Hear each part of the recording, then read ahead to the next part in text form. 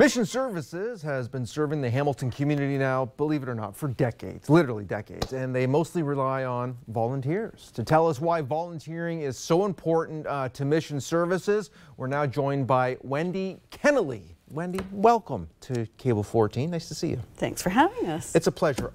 Listen, you've been with this organization for quite some time now. You've seen the highs, the lows, you've seen what this city has gone through and what we're currently going through. Correct.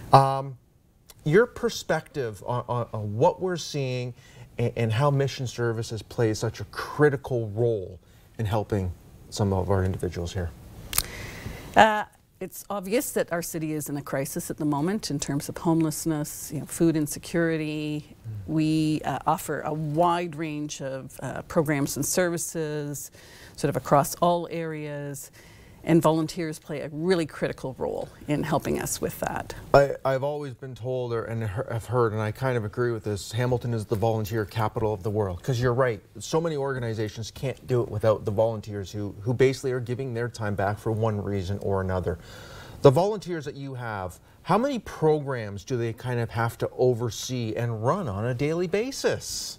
Well, as I said, we have a really wide range of programs and services. So we run a VAW shelter, Violence Against Women shelter. So we have volunteers who help out there. They're helping in the kitchen, they're helping run social groups, they're helping in some of our programming with the children and youth in the house. And sometimes these volunteers they're just another shoulder to lean on, another set of ears to listen, or another voice to be heard, right? Absolutely.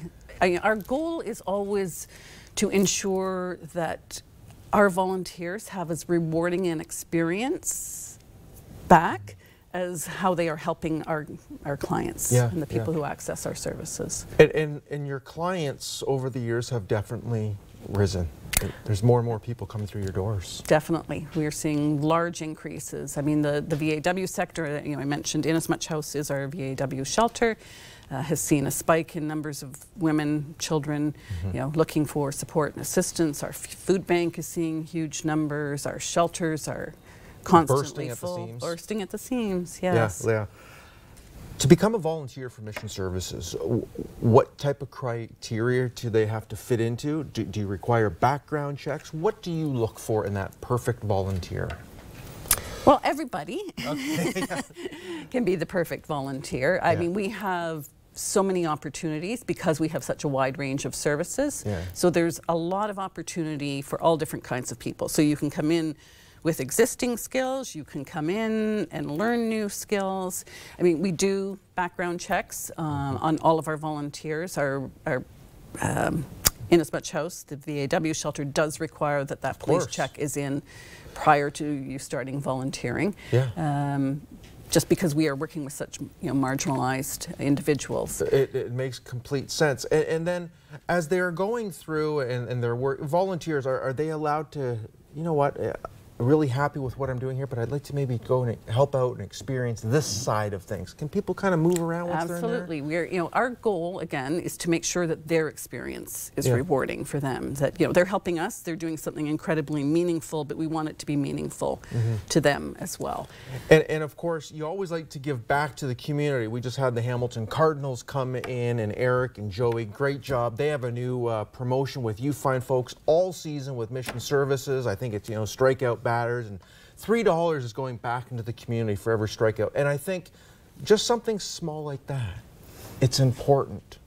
Absolutely. So I think, we are always in need of people who can give time perhaps on a weekly basis, on a monthly basis. We're looking for companies, social groups or whatever to come in and volunteer with us. But there are other opportunities, like you said. So for individuals to organize food drives, toy drives, feminine hygiene product drives, those types of things. And it's funny, not funny, I shouldn't say that, but Thanksgiving, Christmas, Easter, they kind of come and go, and there's the big ramp up, and then during those other months everything gets quiet again. Yet those are the times when your clients require probably the most help.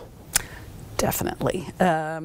Those are the high seasons. I think people always think about giving, volunteering, as people get together with family and friends to celebrate.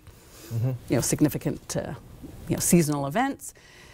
But for us, we are definitely heading into a slow season. Food drives will drop off, although we are very fortunate. The Kirkendall Neighbourhood Association is once again doing their huge food drive for us on May the 4th. Cool. Just drove past the big sign down the street here as I came to park. But families are certainly in need during the summer. Schools are closed, school food programs are no longer running. Yep. So we need assistance in that way, as well as time from people. In regards to volunteers, I know a lot of kids, once they get into grade 11 and 12, they look for co-ops, and there's volunteer hours required to graduate. Teenagers, again with the proper background check, can they get involved with Mission Services and help out towards their schooling, and maybe they might find a passion as well, giving back to the community? No, for sure. We're open to anybody and everybody. I mean, I think 16 is our starting point. Okay. But we do run our own program. So we have some youth programs. We have one called the 196 Plus, and that's kids in grade 9. And we're already working with those kids to help them get their volunteer hours so that they're starting high school, and hopefully they've completed by the end of grade 9 all the hours that they actually need to graduate. And then we're encouraging them to continue to volunteer. Listen, no one says it's an easy road, and we know there's a lot of people out there who are less fortunate. But again, what Mission Services, what your crew, volunteers do, I know it's so appreciative, and you must get a warm sense from time to time from people that come up and say, Wendy, thank you for what you and your team are doing. We have a fantastic staff team. We have fantastic volunteers, and we really couldn't do what we do without that full group of people, all of the support that we get. People want to get involved. Before we wrap up here, what is the best way? How should people be prepared? How should they come to Mission Services if they want a volunteer position? If you go to our website, www.mission-services.com, you'll find all kinds of information there. You can reach out to us, you can call, you can send an email if you are looking for further information. We're there to help you join us. Have a resume. It's kind of like a job. You go through a couple interviews as well, make sure the fit is there and everything. Absolutely. Yeah. Good stuff. Wendy, to you and your team, thank you.